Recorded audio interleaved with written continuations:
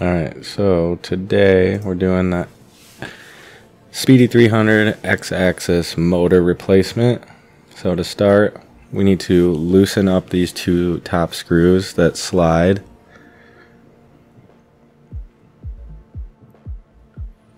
Alright, we'll take these all the way out. Put them in your dish.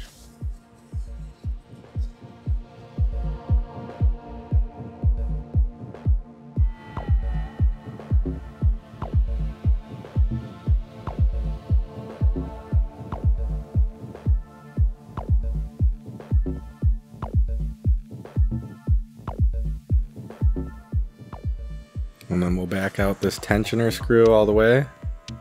Keep that all together. Alright, and then we're going to remove this connector. And remember how it goes, and be very careful of these prongs on the inside.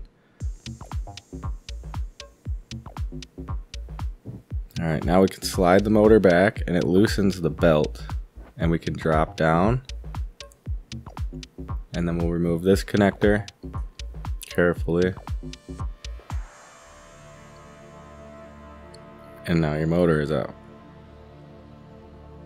Now, to put it back in, we'll stick it up under the belt.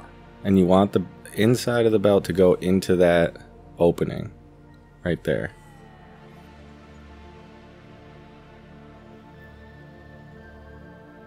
We'll stick the motor up in there. There are grooves that slide, so it will stick up in there. Sometimes it's hard to find them. Boom, it'll stick. Then you grab your screws, and then you gotta find the holes, thread them through. Don't tighten them all the way down.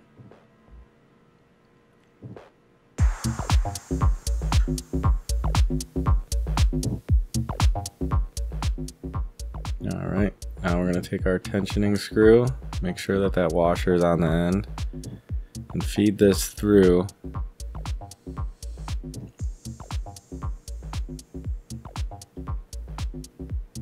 And then you'll measure the tension from washer to washer. It's about 0.42, 0.43 inches. Might have to mess with it a little bit.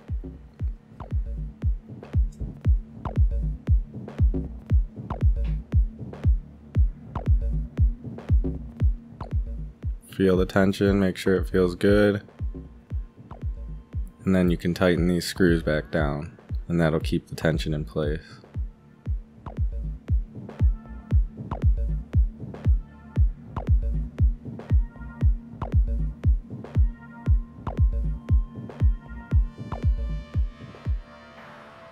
Alright, and then we'll go back through and we'll put our connectors back. Remember how they go. Be careful when you do this one with those prongs in there.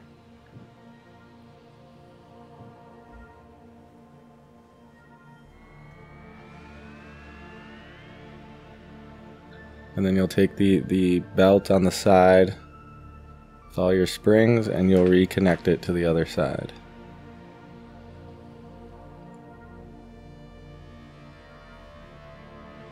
I always do the back springs first, it's a lot easier.